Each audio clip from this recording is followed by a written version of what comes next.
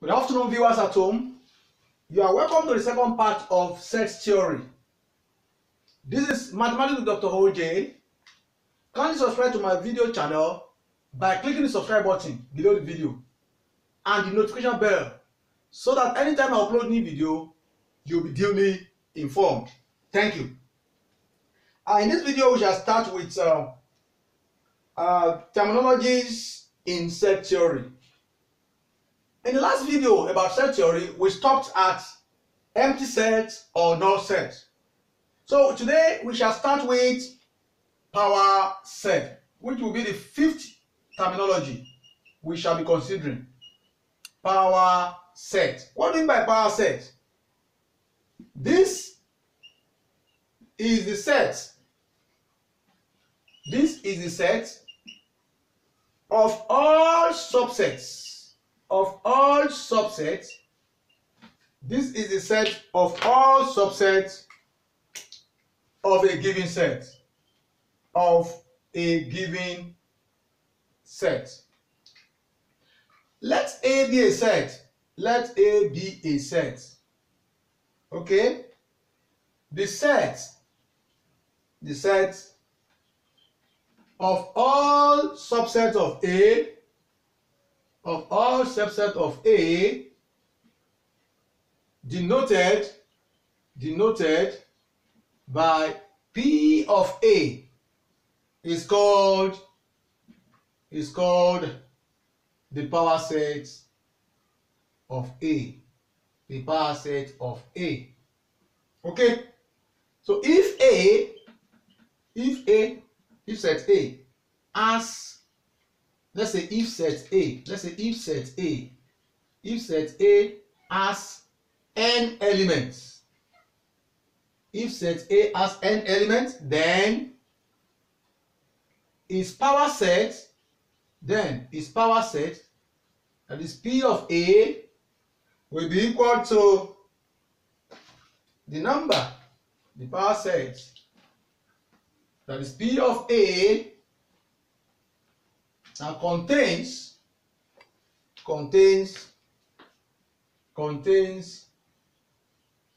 exactly 2 raised to power n elements.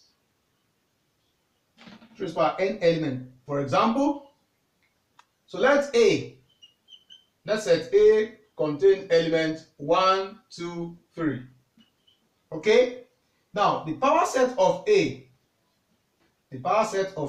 set A is a collection of all possible subsets of A. The first element in that collection is a null set. Don't forget, we are told that every set contains a null set, because a set is a subset of itself. A set is also a superset of itself. So every set will definitely contain a null set. So we can have a pair of set with element 1, a pair of set with element 2, we can have a pair of set with element 3, you can have a pair of 1 and 2, you can have a pair of 1 and 3, we can have a pair of 2 and 3, we can equally have the entire set 1, 2, 3. So these are the possible subsets in the power set of A. So 1, 2, 3, 4, 5, 6, 7, 8. So the power set of A contains how many elements now? It contains 8 pairs of subsets. Okay? So in this case, you can say power set of A has 2 raised to power n elements, which is 2 raised to power, how many elements does A have? That's 3. So the power set of A now contains how many elements? 2 raised to power 3 is what? Is equals to 8. So that the power set of A contains 8. Okay? Elements. Contains 8 elements. So the next one is universal set. universal set. Okay? Now, this is a bigger set. This is a bigger set, that contains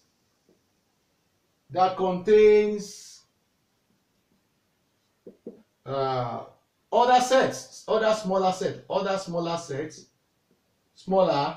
sets called subsets. So, in other words, the universal set contains subsets. Now let's look at set notation. Set notation. What do we mean by set notation? That's number 7 we're going to consider here. Set notations. Okay? These are the symbols. These are symbols that are used in set theory. They are symbolic representations. Some of these symbols include the universal set, which could be written this way as universal set.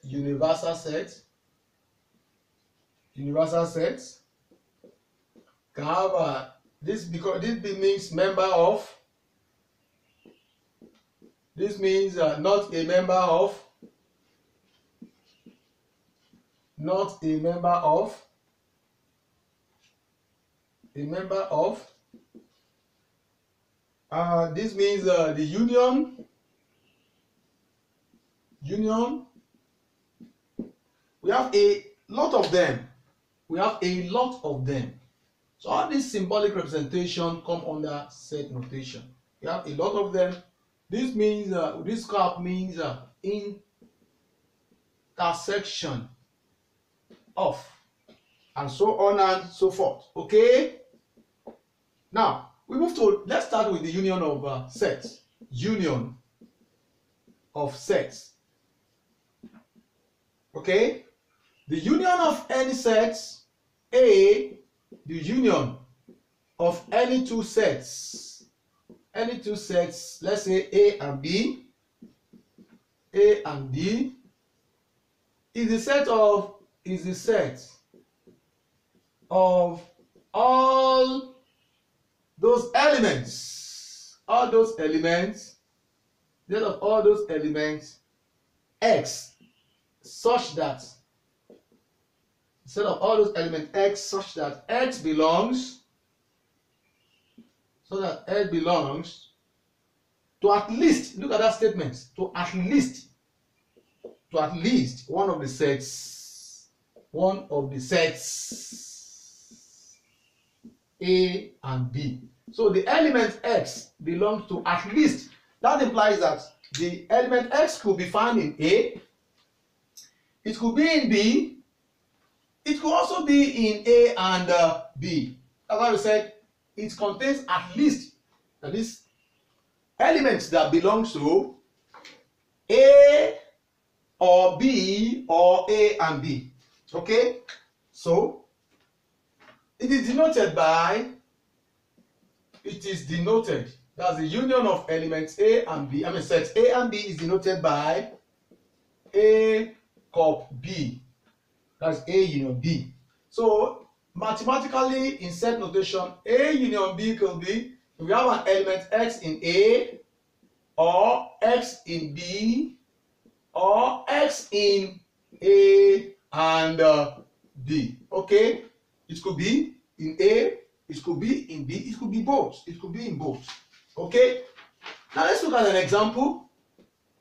To show the union of sets.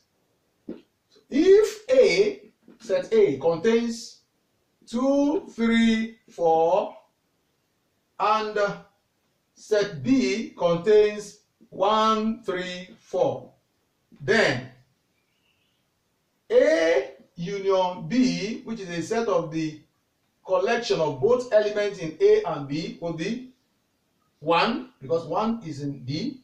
You can pick 2, you can pick 3. 3 will be taken once, not twice. You can pick 4. So A union B is a collection of elements in A or in B or in both A and B. Now let's look at a simple proof here. A simple proof. A simple, very simple proof. Okay? Let's just look at the simple proof. It's an example.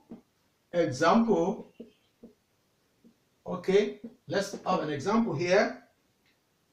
Proof that for any set A and B, prove that for any set A and B, 1, A is a subset of A union B. 2, B is a subset of A union B. Okay? So how do we establish this proof? How do we establish this proof? Okay? How do we establish? Let's look at the proof. Proof. Now, for one, let element X be in A. Let element X be in A. Then, X is in A union B by definition. Because we are told that that element will be in at least one of the sets A and B. So if element X is in A, definition says that X is automatically in A union B. So A is a subset of A union B. So in other words, variably, that means X is in A, is in A union B. It's as simple as that. The same goes similarly for the second proof. So if X is in B, just like the same way we proved this, then X is in A union B or B union A. It's the same thing by definition, just the same way. So if element X is in B, automatically X will be in A because of the definition. Okay. Then by definition, therefore B is a subset of A union B. You can see how simple that proof is. Now let's look at the intersection of sets. The intersection of sets. What do we mean by intersection of sets? That would be item number 9. Intersection of sets. Okay? Now, the intersection of two sets A and B is the set of all those elements X, such that X belongs to A and B. Yes, to both A and B. X belongs to both A and B and is denoted by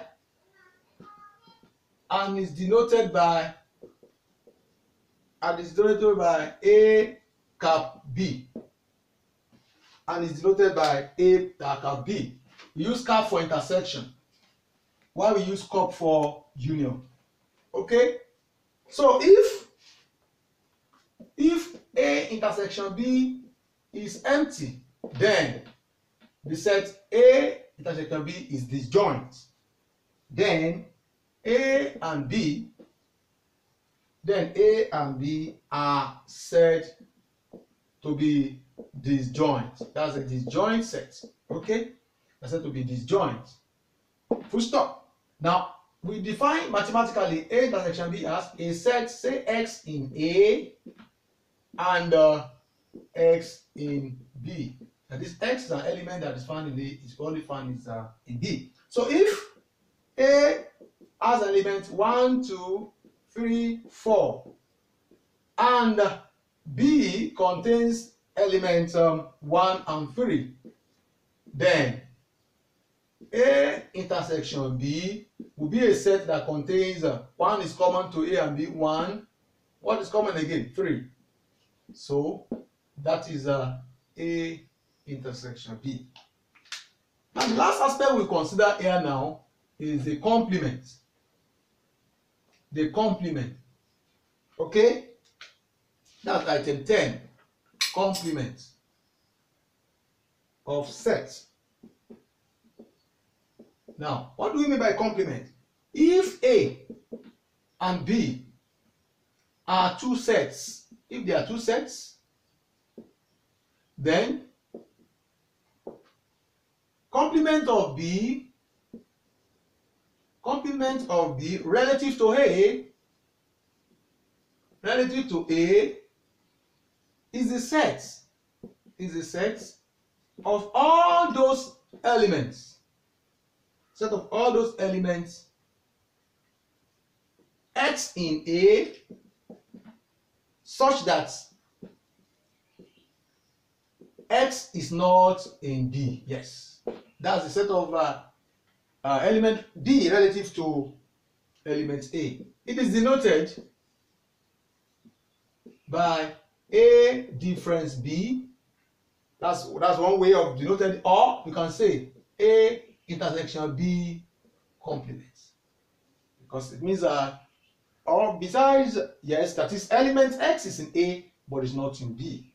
Okay, now mathematically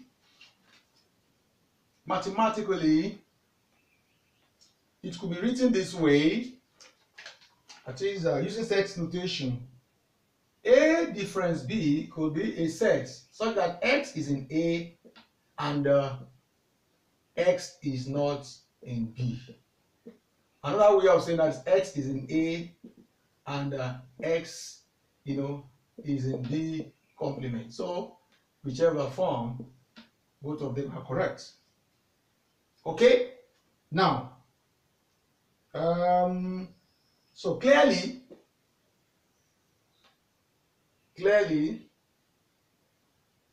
A difference B is a proper subset of is a subset of A difference B. This why? Remember, A difference B now is a subset in this set A, is not in B, because the element X in A is an element that is found in A difference B. So that element is not in B. That's why we said X is in A and X is in B complement, because this X not in B is equivalent to X is in B complement. So let U be a universal set. Let U be a universal set. Then B complement will be U difference B. Okay. So if we have a universal set, so we have to find the complement of B with respect to universal set. So that B is all elements that are in universal set but are not in B. So let's look at an example. Let's look at an example here. Let's look at an example. Okay. Example. If A is a set that contains 1, 2, 3, 4, and B is a set that contains 3, 4, 5, then A difference B is now elements that are found in A but which are not in B. So you remove 3, 4, 5. Okay, elements in A not in B. If you remove 3, if you remove 4, you have 1 and 2. So those are the elements in A but not in B. So with this, we have come to the second part of our set theory. So in our next video, we shall continue with other aspects of set theory that is not covered in this video. Thanks and God bless you. Please subscribe to my video channel by clicking the subscribe button below the video.